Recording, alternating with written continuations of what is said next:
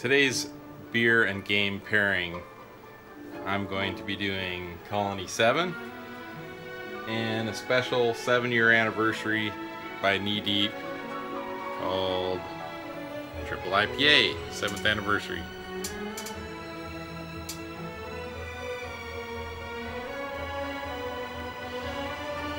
This one's pretty potent, comes in about 11% alcohol, so drink at your own risk. So I actually got this about a month ago, so I wanted to do this a couple weeks ago, just got too busy, but it actually turned out well because just got this game working a few days ago thanks to my friend Chris. It goes by Tubular Gearhead on KLV. So let's go ahead and crack it open, give it a whiff.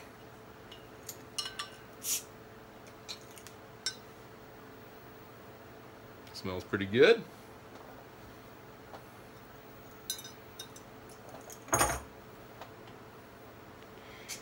So I actually got this glass last year at Knee Deep at their 6-year anniversary.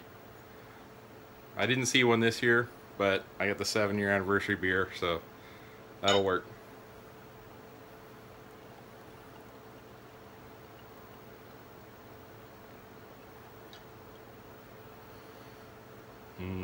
Smells good. So you can't quite make it out, but it does say 6-year anniversary there. And on the other side, got Knee Deep.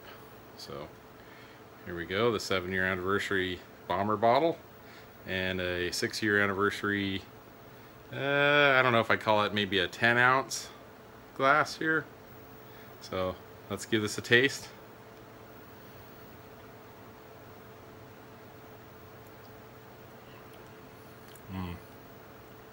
Yeah, that falls right in line with the Knee Deep, the West Coast super hot bombs. This one's comes in pretty boozy. Not too bad on the mouthfeel for the booze, but smells nice. 7-year anniversary Triple IPA West Coast beer and Colony 7 by Tato.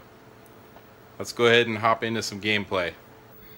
Also, another one of my favorite breweries of all time, coming out of Auburn, California, Knee Deep Brewing. This is their 7th year anniversary Triple IPA, coming in at 11% alcohol. Total West Coast hop bomb, and pairing it with Colony 7. Colony 7 by Tato from 1981. Actually has a pretty complicated control panel for the time. Most games were either joystick only or maybe 1 button, 2 buttons max, with the exception of games like Defender.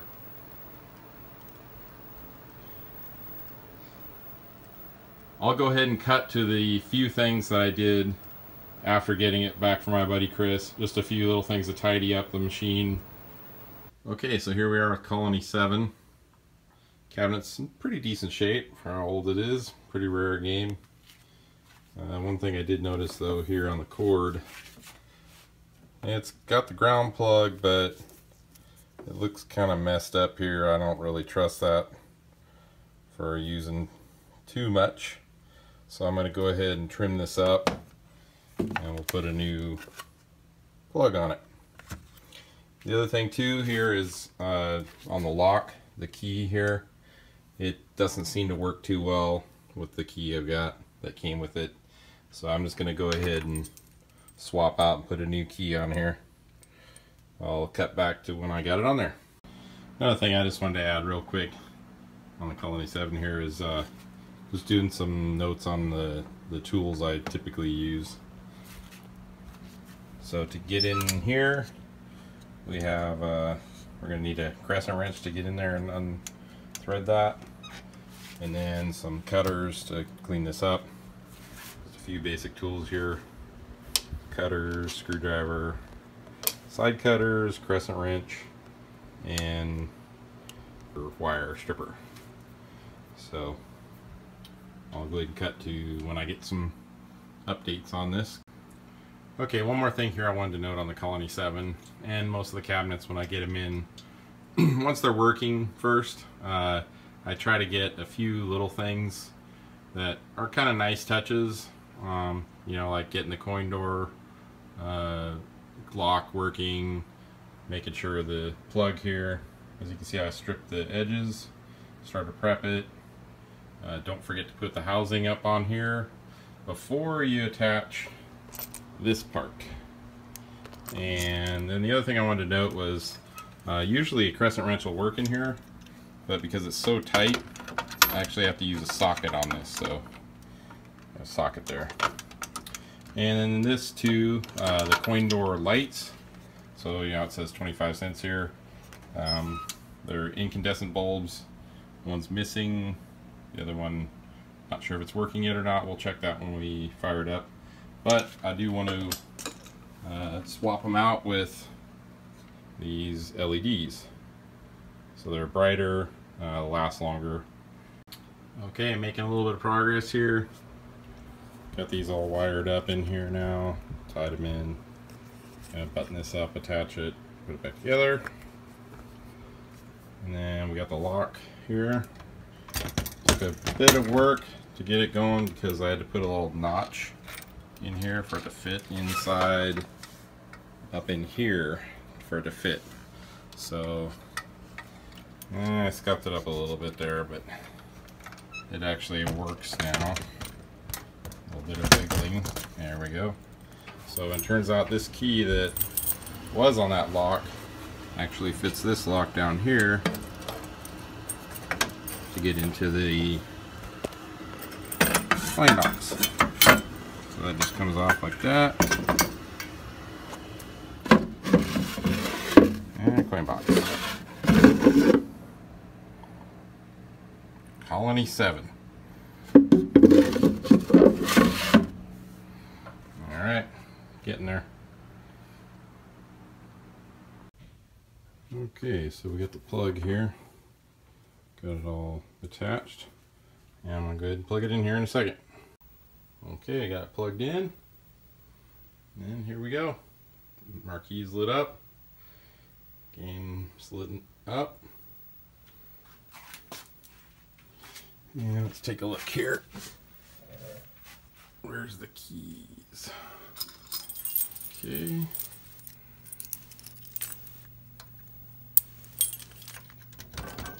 There's no free play on this, I believe. So you can just hit this coin up.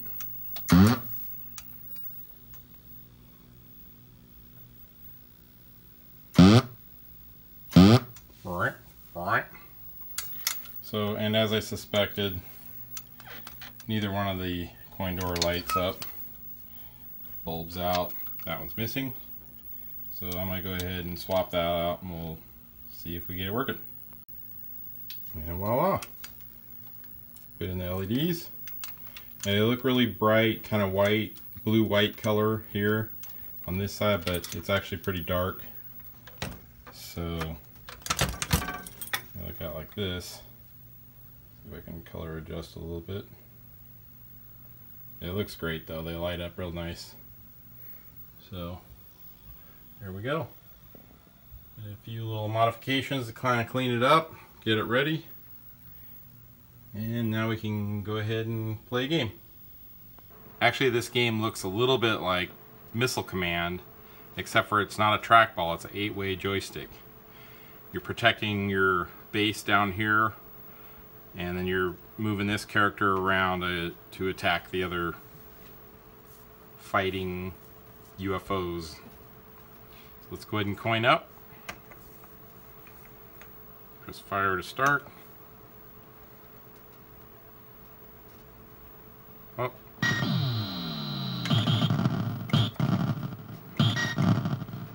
We just gotta keep flying around, get these guys. And the other two buttons is like a super bomb. But I couldn't really tell the difference between the two. Maybe one has a smaller impact zone, and the other one's a little larger. As you can see, moving this joystick around really shakes the machine.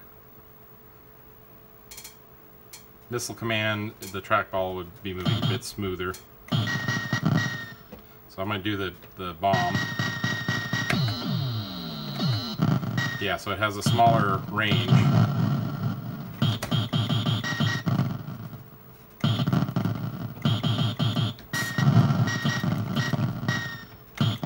See if I can get to the next level.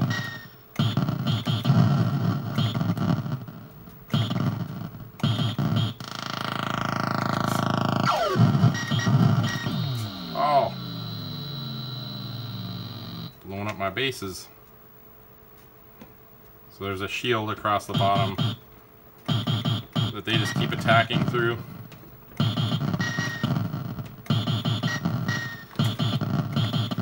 I believe there's unlimited fire.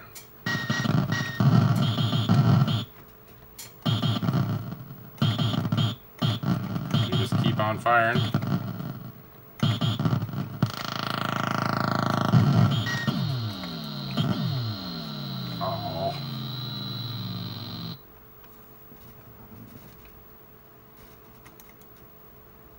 Game over. Alright, let's go ahead and give this a shot again.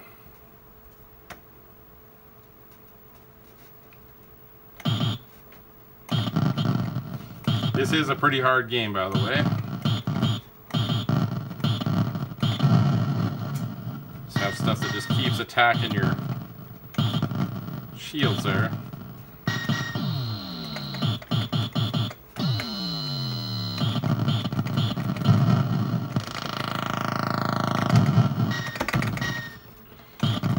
Start shooting like crazy.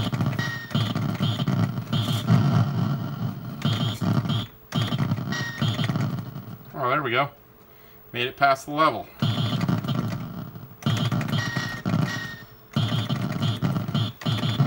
I have no idea if there's bosses. I think it's just this constant onslaught, level after level.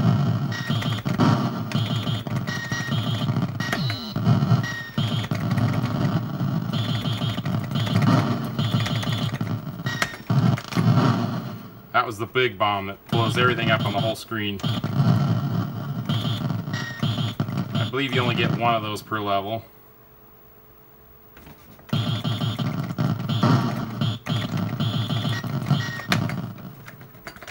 I'm all out of everything.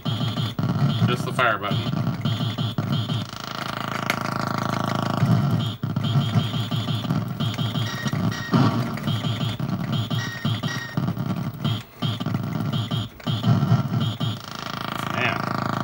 Hands getting sore playing this, yanking this joystick.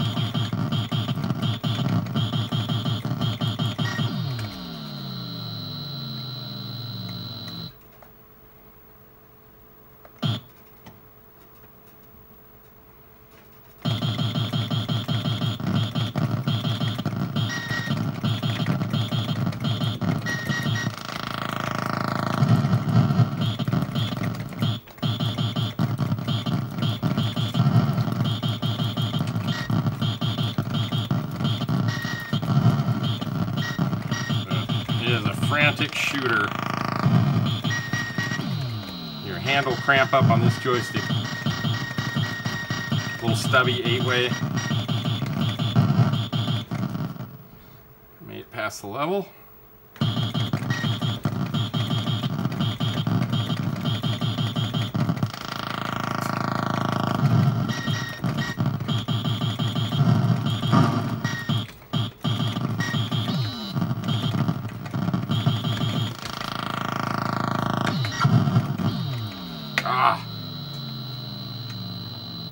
So it looks like the fighters are counting down as you shoot them. 30 fighters, what you start out with. Jeez.